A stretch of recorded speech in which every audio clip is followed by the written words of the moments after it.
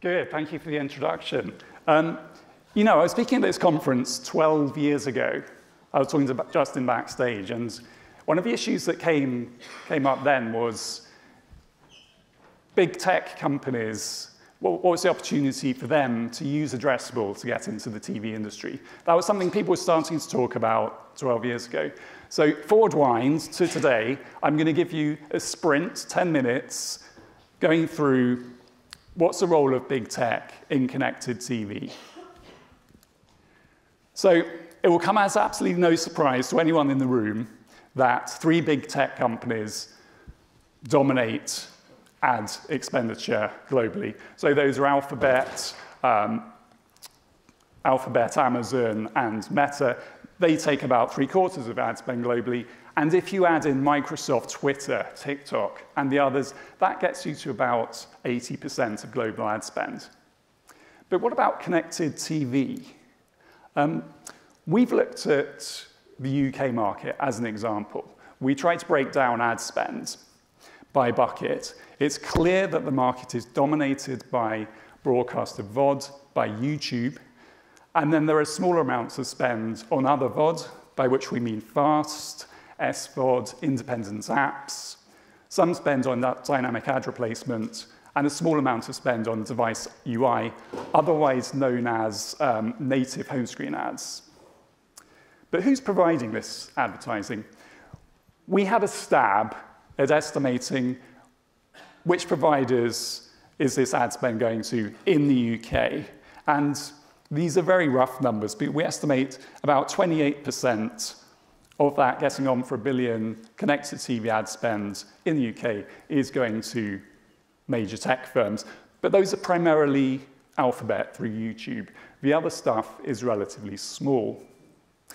And this is UK. Globally, these numbers will vary a bit. We think the percentage is much higher in the US, but still, the message is relatively clear. At the moment, big tech is taking a relatively small share of connected TV advertising compared to digital generally. So what does the future hold? Well, the first question is, which companies are we actually talking about? So there's kind of 2 buckets. You can see here, these are the main tech companies. The size of those circles at the top is proportional to their revenues. And there's 2 buckets. The first are the traditional big tech firms. So we're talking about Amazon, Apple, Alphabet, and Microsoft. We've not included Meta because it's less active in this market. And then there's a new batch of big tech companies operating here, the device manufacturers. So we've got Samsung, LG. There is a longer tail of smaller manufacturers and Sony. And we've also included Roku because it's got a successful platform model. And then for comparison, there's Comcast. It's also a large company, and it has many of the same assets and capabilities of the big tech firms. So what are these companies like? Well, no surprises. They are huge in terms of revenue, hundreds of millions in revenue. They have huge cash flows to invest, large R&D teams, and to differing degrees, they are pointed at advertising. So those shaded circles underneath are the size of our advertising businesses. And clearly, Alphabet and Amazon are more developed than the rest. But they're all starting to look at this area. And why? Well, if you look at Samsung and LG, for example, advertising gives them the opportunity of incremental revenue streams at very high margin, even though compared to the rest of their business, it's relatively small. So what have they done in connected TV so far? We try to map out their assets and capabilities across the connected TV value chain. In brief, what's distinctive about these companies is that they control what we call gateway platforms. So they've got an operating system. They've got a device with a user interface. They have an app store. So they control the way into smart TVs and connected TV. To differing degrees and in different ways, they also own media and sales houses. And also, in different ways, they have ad tech. And that's the area where the provision is a bit more patchy. So what we're not saying is at the moment, all of these businesses have highly vertically integrated, very orchestrated businesses, but they have many of the building blocks in place to start growing their connected TV ad revenues more aggressively. And if you look at this, what we've seen recently is, where there are gaps, people are starting to fill those in. So Microsoft's Xandr acquisition has filled a gap. There are some questions around what Apple is doing in this area. So how do you build a business from these blocks? What's the business model? There is no one common solution or answer, but what we're seeing used by some companies is what we call a gateway platform plus model. So that's starting with the gateway that they control, and then that spins off some first-party data, so ACR data and additional data. Many of these companies have rich sources of data outside connected TV that they can bring in, so Amazon shopper data, Google intent data, for example. Control of the platform also enables these companies to generate ad inventory. So there's home screen advertising being generated on those platforms. Plus, it provides a prominent shop window for their owned and operated fast services and SVOD, where that has advertising. And where these platforms have scale, they're able to use that leverage to get a share of third-party streamer ad revenue. So this platform develops those kind of two pillars of their business. And additionally, in some cases, they're able to use those assets to support their own ad tech businesses, whether that's to sell their own ad inventory or to intermediate in the sale of third-party ad inventory. So this is all great in theory. How is it actually working out? So there's very little data available, but two examples here, two US-focused examples, Vizio and Roku.